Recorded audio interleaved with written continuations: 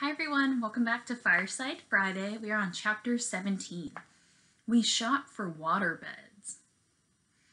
It was Annabeth's idea. She loaded us into the back of a Vegas taxi as if we actually had money and told the driver, "Los Angeles, please."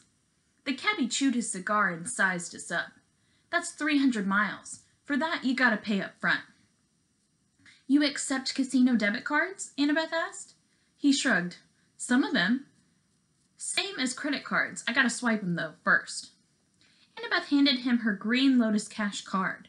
He looked at it skeptically. "Swipe it," Annabeth invited. He did. His meter machine started rattling. The lights flashed. Finally, an infinity symbol came up next to the dollar sign. The cigar fell out of the driver's mouth. He looked back at us, his eyes wide. "Where to in Los Angeles?" Your Highness." The Santa Monica Pier. Annabeth sat up a little straighter. I could tell she liked the "Your Highness" thing. "Get us there fast, and you can keep the change." Maybe she shouldn't have told him that. The cab speedometer never dipped below 95 the whole way through the Mojave Desert. On the road, we had plenty of time to talk. I told Annabeth and Grover about my latest dream, but the details got sketchier the more I tried to remember them. The Lotus Casino seemed to have short-circuited my memory. I couldn't recall what the invisible servant's voice had sounded like, though I was sure it was somebody I knew. The servant had called the monster in the pit something other than "my lord," some special name or title. "The silent one?" Annabeth suggested. "The rich one?" "Both of those are nicknames for Hades." "Maybe," I said, though neither sounded quite right. "That throne room sounds like Hades," Grover said. "That's the way it's usually described." I shook my head. Something's wrong. The throne room wasn't the main part of the dream. And that voice from the pit, I don't know, it just didn't feel like a god's voice. Annabeth's eyes widened. "What?" I asked. "Oh, nothing. I was just... No, it has to be Hades. Maybe he sent this thief, this invisible person, to get the master bolt, and something went wrong." "Like what?" I don't know," she said. "But if he stole Zeus's symbol of power from Olympus, and the gods were hunting him, a lot of things could go wrong. So this thief had to hide the bolt, or he lost it somehow. Anyway, he failed to bring it to Hades. That's what the voice said in your dream, right? The guy failed. That would explain what the Furies were searching for when they came after us on the bus. Maybe they thought we had retrieved the bolt." I wasn't sure what was wrong with her. She looked pale. "But if I'd already retrieved the bolt," I said, "why would I be traveling to the Underworld?" "To threaten Hades," Grover suggested, "to bribe or blackmail him into getting your mom back." I whistled. "You have evil thoughts for a goat." "Why, thank you." "But the thing in the pit said it was waiting for 2 items," I said. "If the master bolt is one, what's the other?" Grover shook his head, clearly mystified. Annabeth was looking at me as if she knew my next question and was silently willing me not to ask it. "You have an idea what might be in that pit, don't you?" I asked her. If it isn't Hades." "Percy, let's not talk about it. Because if it isn't Hades, no, it has to be Hades." Wasteland rolled by. We passed a sign that said California State Line, 12 miles. I got the feeling I was missing one simple, critical piece of information. It was like when I stared at a common word I should know, but I couldn't make sense of it because 1 or 2 letters were floating around. The more I thought about my quest, the more I was sure that confronting Hades wasn't the real answer. There was something else going on, something even more dangerous. The problem was, we were hurtling toward the Underworld at 95 miles an hour, betting that Hades had the master bolt.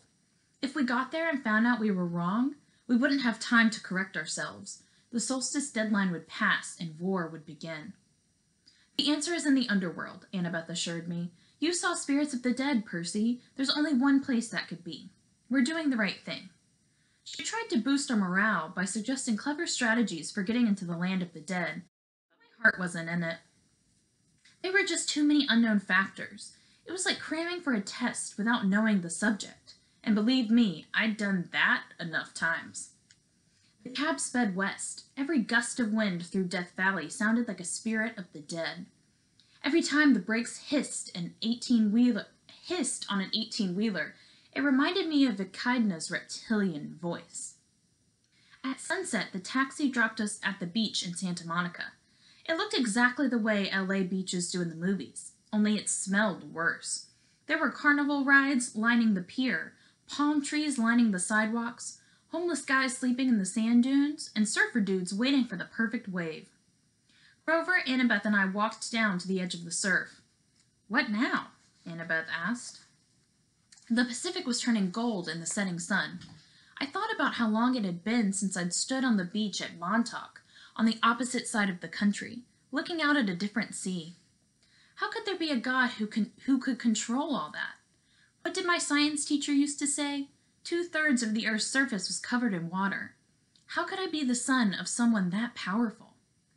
I stepped into the surf. "Percy," Annabeth said, "what are you doing?" I kept walking, up to my waist, then my chest. She called after me, "You know how polluted that water is? There are all kinds of toxic..." That's when my head went under. I held my breath at first. It's difficult to intentionally inhale water. Finally, I couldn't stand it anymore. I gasped. Sure enough, I could breathe normally.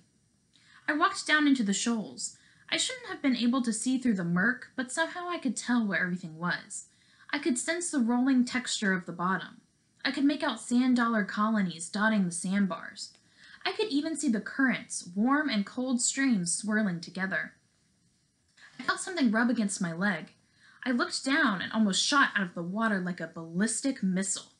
Sliding along beside me was a 5-foot-long mako shark. But the thing wasn't attacking. It was nuzzling me, heeling like a dog. Tentatively, I touched its dorsal fin. It bucked a little, as if inviting me to hold tighter. I grabbed the fin with both hands. It took off, pulling me along. The shark carried me down into the darkness.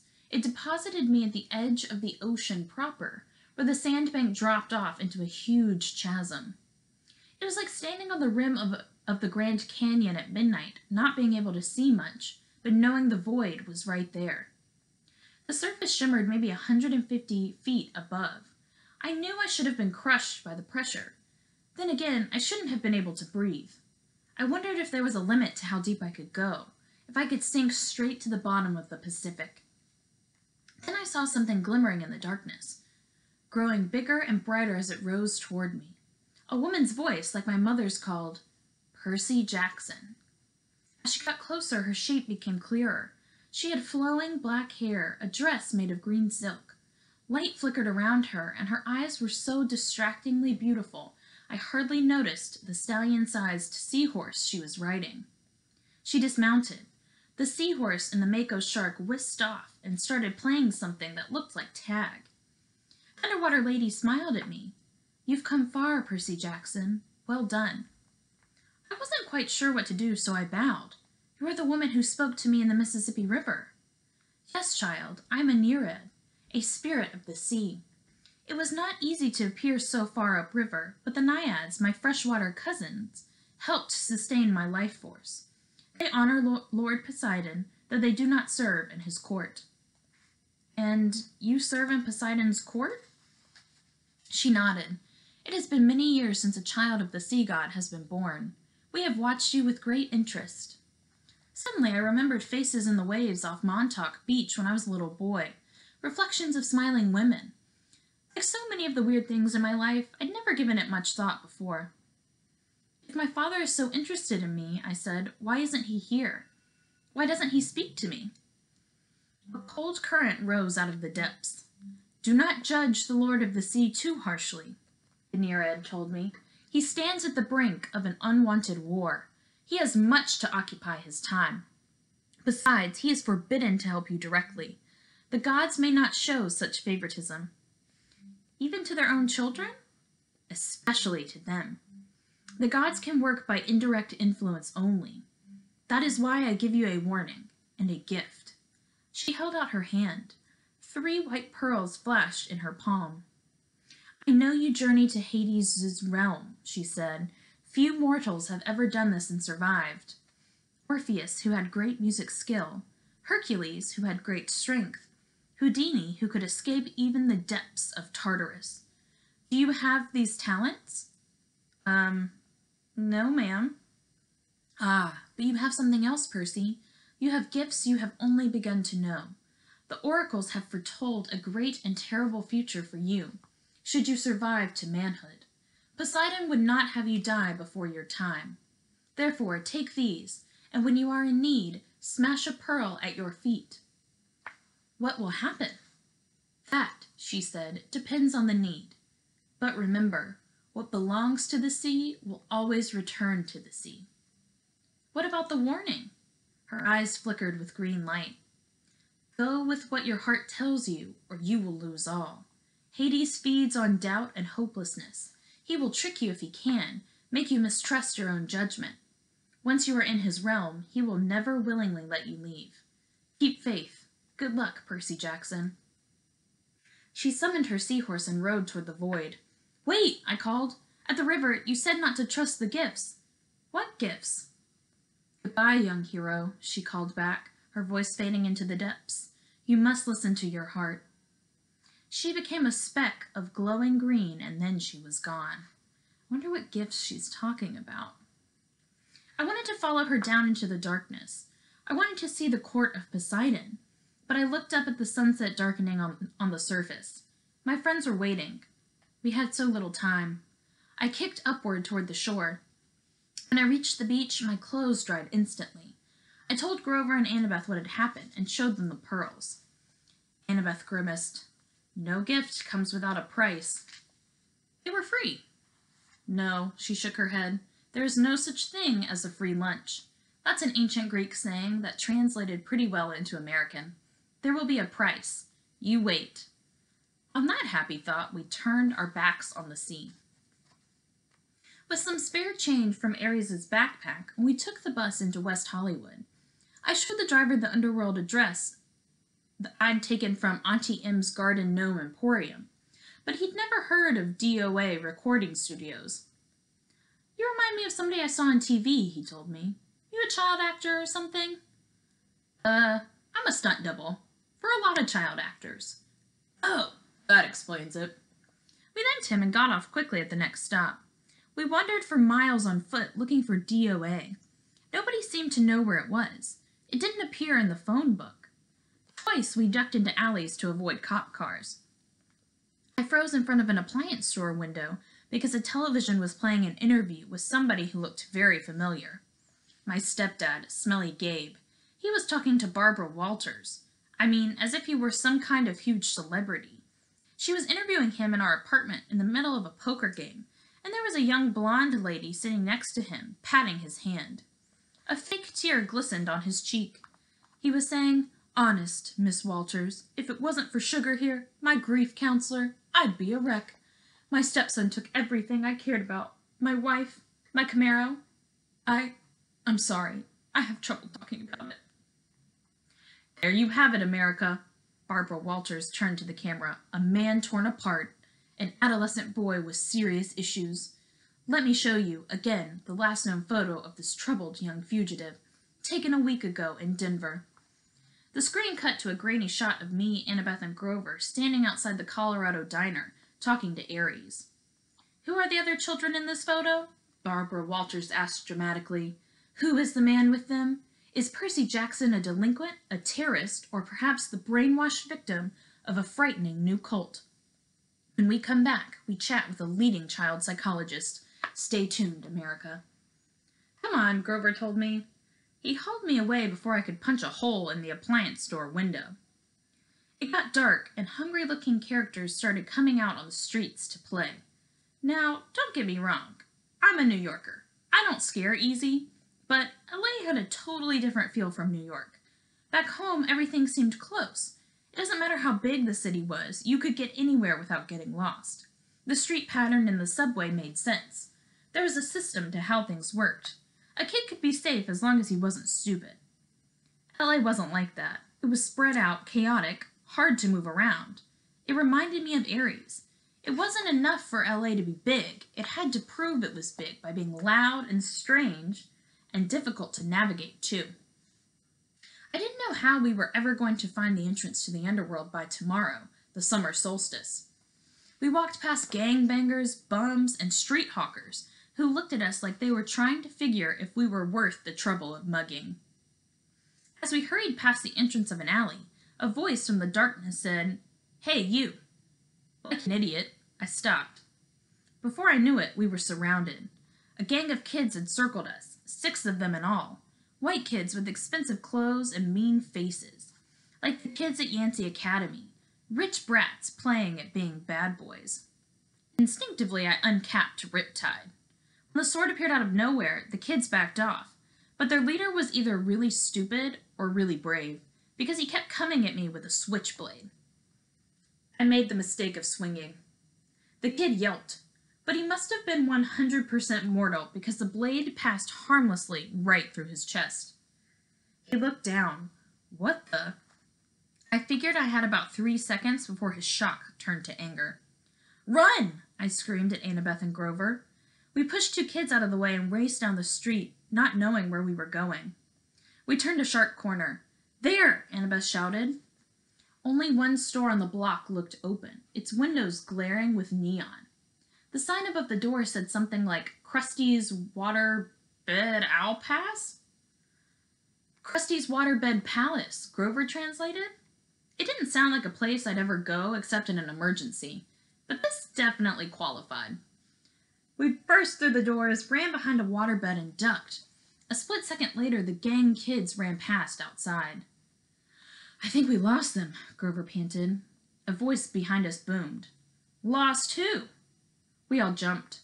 Standing behind us was a guy who looked like a raptor in a leisure suit. He was at least 7 feet tall, with absolutely no hair. He had gray, leathery skin, thick-lidded eyes, and a cold, reptilian smile. Ugh, gives me the creeps. He moved toward us slowly, but I got the feeling he could move fast if he needed to. His suit might have come from the Lotus Casino. It belonged back in the 70s, big time. The shirt was silk paisley, unbuttoned halfway down his hairless chest. The lapels on his velvet jacket were as wide as landing strips. The silver chains around his neck, I couldn't even count them. "I'm Krusty," he said with a tartar yellow smile. I resisted the urge to say, "Yes, you are." "Sorry to barge in," I told him. "We were just, browsing." "You mean hiding from those no-good kids," he grumbled. "They hang around every night. I get a lot of people in here thanks to them. Say, you want to look at a waterbed?" I was about to say no thanks when he put a huge paw on my shoulder and steered me deeper into the showroom. This does not sound good. There was every kind of waterbed you could imagine. Different kinds of wood, different patterns of sheets, queen size, king size, emperor of the universe size. "This is my most popular model." Krusty spread his hands proudly over a bed covered with black satin sheets, with built-in lava lamps on the headboard. The mattress vibrated, so it looked like oil-flavored Jell-O. "Million hand massage," Krusty told us. "Go on, try it out. Shoot, take a nap. I don't care. No business today, anyway." I said, "I don't think—" "Million hand massage?" Grover cried and dove in. "Oh, you guys, this is cool." Krusty said, stroking his leathery chin. "Almost. Almost." "Almost what?" I asked. He looked at Annabeth. "Do me a favor and try this one over here, honey. Might fit." Annabeth said, "But what?" He patted her reassuringly on the shoulder and led her over to the Safari Deluxe model with teakwood lions carved into the frame and a leopard-patterned comforter. When Annabeth didn't want to lie down, Krusty pushed her. "Hey!" she protested. Krusty snapped his fingers. "Ergo!" Rope sprang from the sides of the bed, lashing around Annabeth, holding her to the mattress. Grover tried to get up, but rope sprang from his black satin bed too and lashed him down. "Not cool," he yelled, his voice vibrating from the million-hand massage. "Not cool at all." The giant looked at Annabeth, then turned toward me and grinned. "Almost, darn it." I tried to step away, but his hand shot out and clamped around the back of my neck. "Whoa, kid, don't worry. We'll find you one in a sec." "Let my friends go." "Oh, I sure will. But I gotta make them fit first." "What do you mean?" All the beds are exactly 6 feet, see? Your friends are too short. Got to make them fit. Annabeth and Grover kept struggling. Can't stand imperfect measurements, Krusty muttered. Ergo. A new set of ropes leaped out from the top and bottom of the beds, wrapping around Grover and Annabeth's ankles, then their armpits. The ropes started tightening, pulling my friends from both ends. Oh my gosh, that has to hurt. Don't worry, Krusty told me. These are stretching jobs.